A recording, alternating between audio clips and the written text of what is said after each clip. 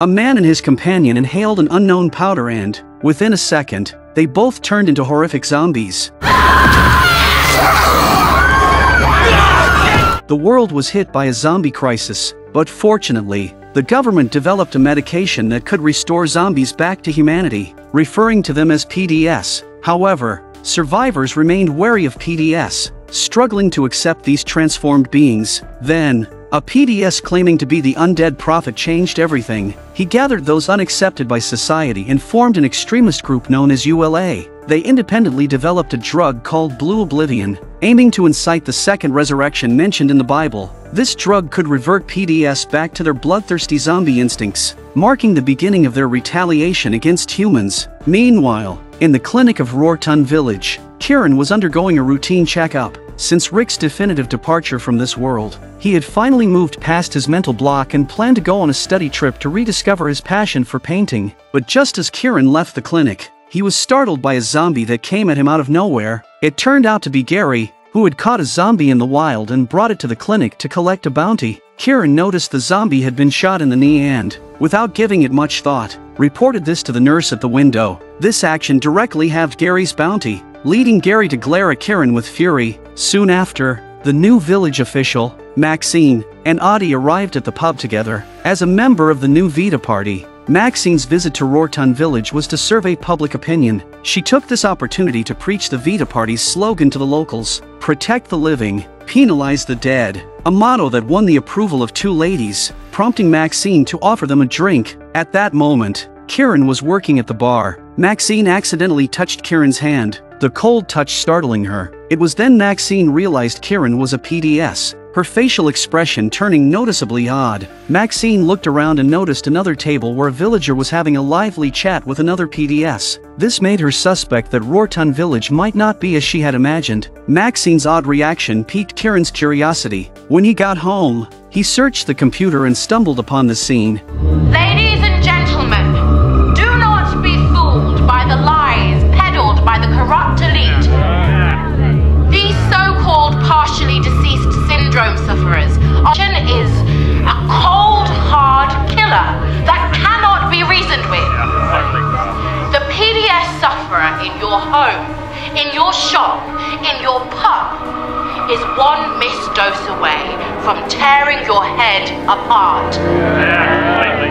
Later, Kieran visited Rick's grave. While he was pouring out his grievances, a voice came from behind him. It was Amy, who had returned from her travels. They embraced each other excitedly. Amy introduced him to a fellow PDS, a man named Simon, who claimed to be one of the 12 disciples of the undead prophet. Simon invited Kieran to join their liberation movement, but Kieran did not agree with their methods, stating it was merely a group of PDS attacking humans without cause. Simon explained that violence was not unilateral. Not long ago, a man shot 10 PDS in the head, but the judge only sentenced him to 5 years because PDS patients were considered only half human. ULA was formed to protect the resurrected from harm by the living. When injustice becomes law, resistance becomes a duty. These words planted a seed in Kieran's heart. Elsewhere, Maxine settled into a village inn. Sandra expressed her support for the Vita party, wishing all PDS would disappear. Sandra's urgency in her words surprised Maxine, who only understood the reason when she entered the living room.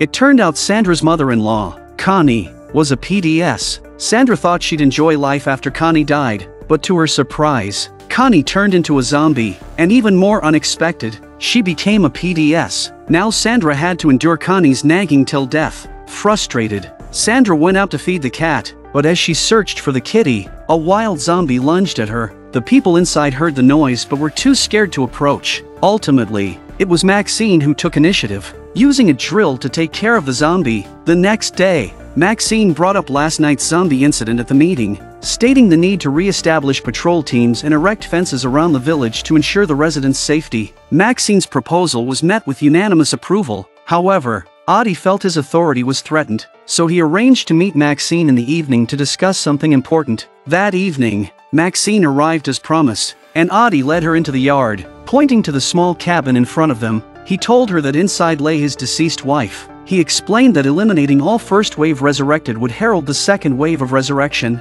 which would bring back our dearly missed loved ones. Audie revealed he knew the real reason Maxine was here. If they could cooperate, Both could get what they needed, but Maxine firmly stated she did not wish for a second resurrection, as Rorton village was already in chaos. Audie, feeling his achievements unrecognized and insulted by Maxine, became furiously enraged. Seeing this, Maxine hurried inside. Just as she was about to call for emergency help, she noticed the village records on the table, listing the first wave of resurrected individuals. Maxine glanced back at the pained Audie, his words awakening a realization in her. So, she put down the phone, took the records, and left. Meanwhile, Amy and Simon arrived at the pub, but their untimely attire provoked anger among the patrons. Cover up or get the hell out, you fucking rotters!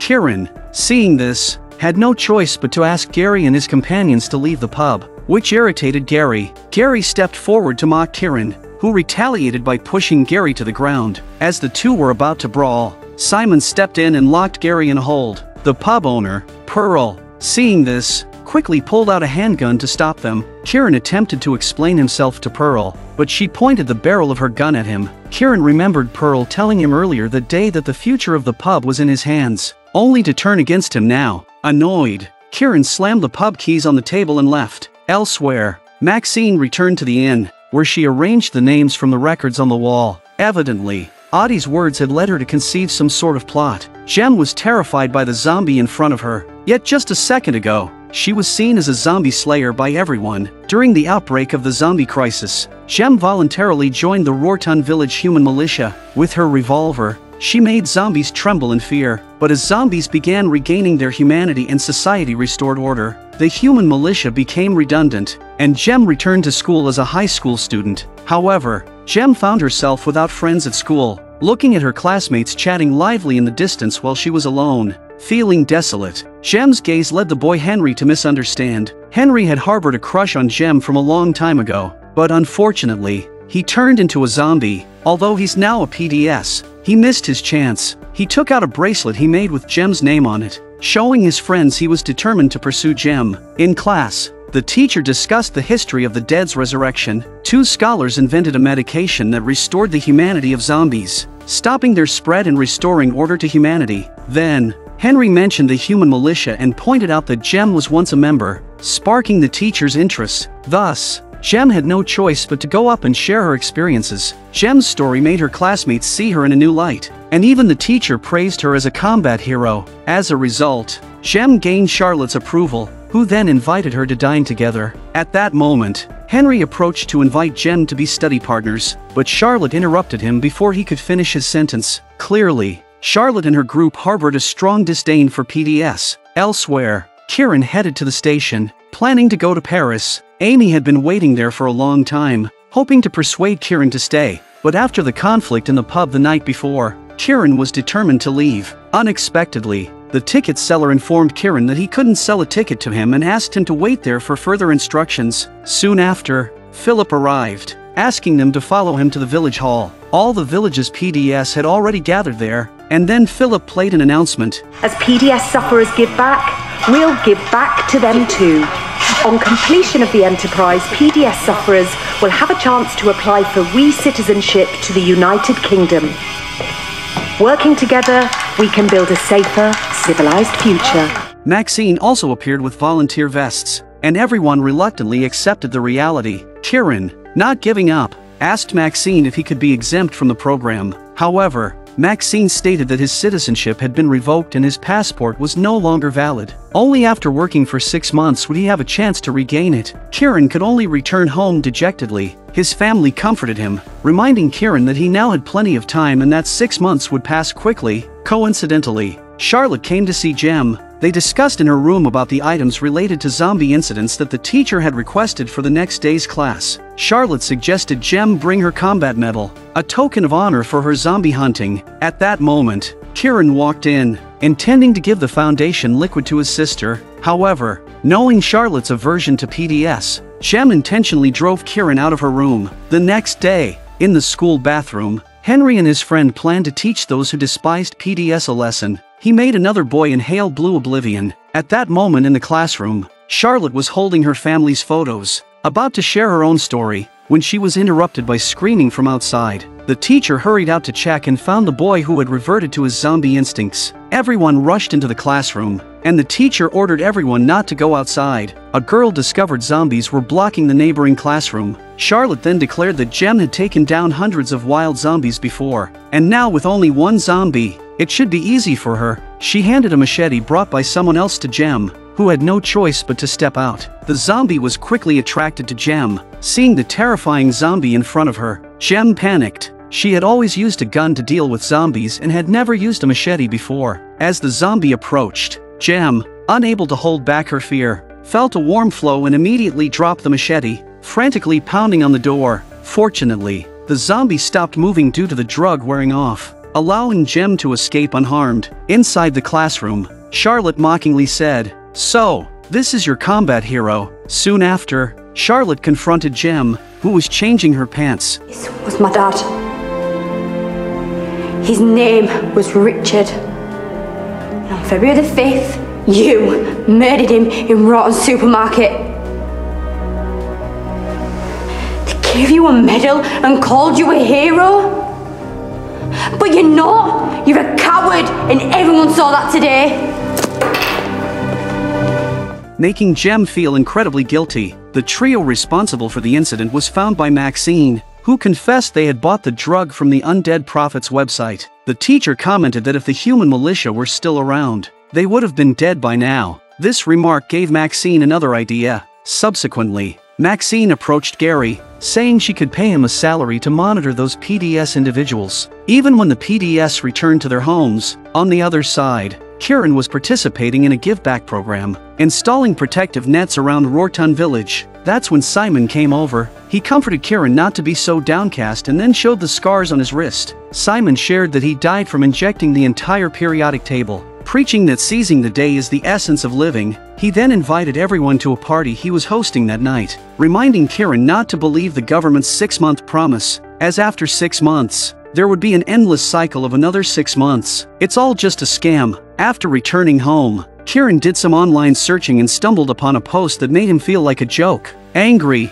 he ripped off his vest and threw it on the ground. Then, Kieran pulled out the clothes he was resurrected in, deciding to attend Simon's party. Just like Simon said, to live is to enjoy life to the fullest. Deep in the forest, Simon's party was in full swing, with the village's PDS all gathered there. Henry spotted Kieran arriving and excitedly announced his plans to marry his sister, showing off the bracelet he made for Jem. Then Amy appeared, joking that Henry had overindulged on brains, not human brains, but sheep's brains. Meanwhile, Simon was asking others if they had any memories of their resurrection or knew who the first resurrected person was. That's when Kieran and Amy came over. Kieran wanted to have a private chat with Simon, so Amy suggested she'd go gather some more firewood. As they talked, Henry also left the party. Kieran offered to pay Simon to sort out his passport, but Simon said it wasn't a matter of money. He had learned about Kieran's experiences from Amy. Kieran wanted to change the villagers' perception of PDS on his own, but Rick's death made him want to flee. Simon suggested that perhaps he should stay, mentioning his family and Amy were here too. Then, he held Kieran's hand and smiled. Elsewhere, Jem was sitting alone on a bench, visibly distressed. Gary drove by, noticing Jem's poor mood, and took her out to the wilderness. He reminisced about their first mission together. Jem was only 14 then, facing zombies with calm and focus, and she saved Gary countless times that day. Gary praised Jem as the best fighter he'd ever partnered with. These words cleared the gloom in Jem's heart, prompting her to give Gary a spontaneous kiss. Then, Gary returned Jem's revolver to her, not wanting such an excellent warrior to be without a suitable weapon. With her gun in hand, Jem decided to patrol with Gary, and upon hearing a noise in the distance, she took the lead in chasing it down. Not far away, Amy, holding firewood, was preparing to return, constantly looking around due to the noises. Then, Jem saw a figure ahead and drew her revolver, aiming at the figure. As Jem pulled the trigger, the figure fell to the ground. Hearing the gunshot,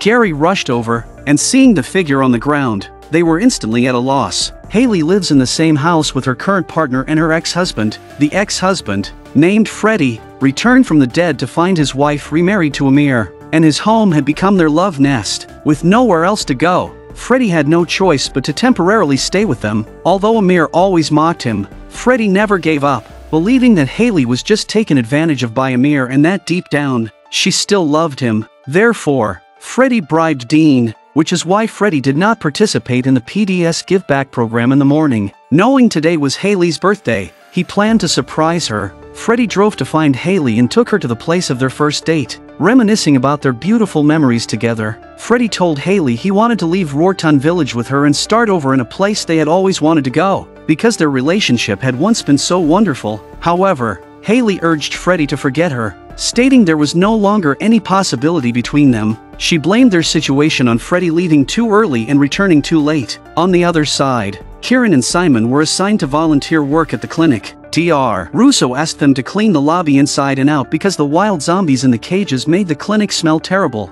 Subsequently, they planned to temporarily let the zombies out, but Kieran's gentle approach annoyed Denise, who didn't want to dawdle with them all day. So, Denise personally demonstrated how to treat these zombies, but her rough actions angered Simon. In Simon's eyes, these zombies were his family. Simon wanted to save these two zombies, but Kieran suggested waiting for the Institute's people to come and use medication to restore their humanity. Simon argued that Kieran didn't understand the government's darkness, saying that if they were taken to the Institute, they would end up in an even worse situation. Later, while Denise was in the warehouse, Simon secretly took the keys to the cage. However, Kieran caught him and threatened to end their friendship, forcing Simon to reluctantly return the keys to Denise. Meanwhile, Jem went to Maxine to confess. Overwhelmed by guilt, she revealed that she had accidentally shot Henry the night before, but Maxine still felt it was best to visit the crime scene first. On the way, Jem said she just wanted to do the right thing and never intended to kill Henry. Yet,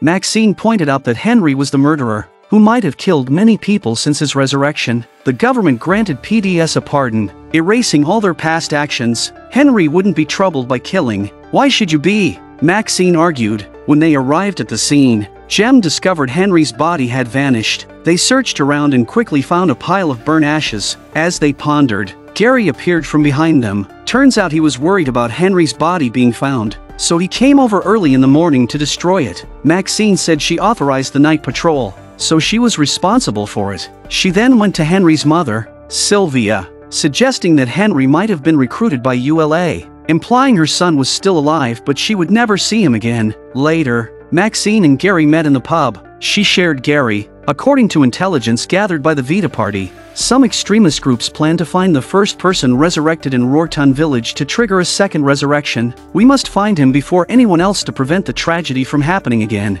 she insisted. That evening, upon returning home, Haley found a note on the table left by Freddy. Freddy, still not giving up, wanted to elope with Haley. He hoped that seeing their token of commitment would change her mind. Subsequently, Haley went to the garage. Freddy had carefully decorated the place and presented the gifts he had prepared, thoughtfully making up for the ones he had missed. Haley couldn't help but feel joyful seeing these gifts, but she came to tell Freddy she wouldn't leave with him. She was no longer the person she used to be. Maybe I once loved Freddy deeply, but that was too long ago. Now, I just want to live well with Amir, she explained. Haley encouraged Freddy to also enjoy his new life, and they embraced one last time. Unexpectedly, Freddy suddenly started bleeding from his nose, having forgotten to inject his medication today, putting him at risk of turning into a zombie at any moment. Haley hastily called Gary. At that moment, Freddy handed Haley a hammer and exposed the back of his head to her. He wanted Haley to end him while he was still conscious, but Haley couldn't bring herself to do it. Freddy,